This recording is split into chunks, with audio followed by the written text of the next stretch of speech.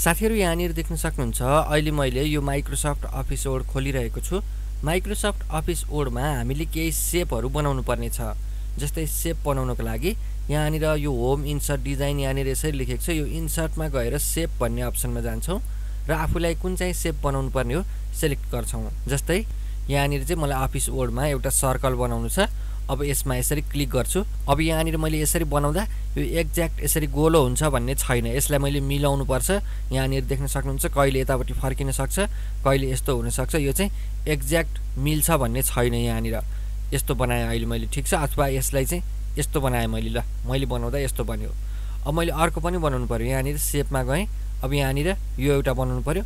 यो पनि मैले ठ्याक्क यस्तो बनाउनु पर्ने थियो, तर कस्तो भयो, यो यस्तो भयो सपोज। अब यहाँनिर एउटा त्रिभुज पनि बनाऊ। ल यो चाहिँ मैले त्रिभुज भन्नाले यसरी बनाउनु पर्ने, तर यो मैले चाहिँ यहाँनिर ल यस्तो भयो यो चाहिँ बनाउँदाखेरि। अब यसलाई चाहिँ साइज आफैले मिलाउने होइन, हामीले बनाउँदा नै यो अटोमेटिक बन्नु पर्यो। यसरी यो आफ्नो साइज भन्दा फरक पर्नु भएन। जस्तै यो गोलो छ, यो गोलो त बन्यो तर यो मिलेन। यसलाई चाहिँ मिलाउनको लागि अब हामीले यसरी आफैले मिलाउन थाल्नुपर्छ। यो नगरिकन यसलाई चाहिँ मिलेको बनाउनु पर्यो। कसरी गर्ने त? सबैभन्दा पहिला तपाईले कुन चाहिँ शेप बनाउने हो यहाँनिर यसरी क्लिक गरेर आफूले बनाउने शेपलाई सिलेक्ट गर्नु होला। जस्तै मैले गोलो बनाउनु छ, यसमा क्लिक गरे। अब त्यसपछि यसरी प्लस देखाउँछ।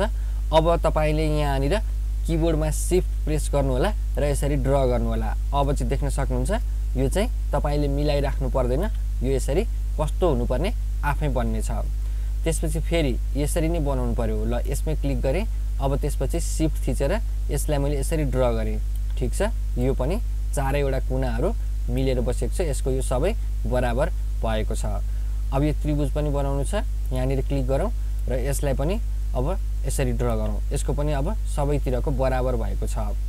यस्तो किसिमबाट चाहिँ तपाईहरुले माइक्रोसफ्ट अफिस वर्डमा चाहिँ शेप बनाउँदाखेरि शिफ्ट प्रेस गरेर माउसले ड्र्याग गर्नुभयो भने शेपको साइज कत्रो हुनुपर्ने हो आफै यसरी मिलेर सबैतिरको बराबर भएर आउनेछ।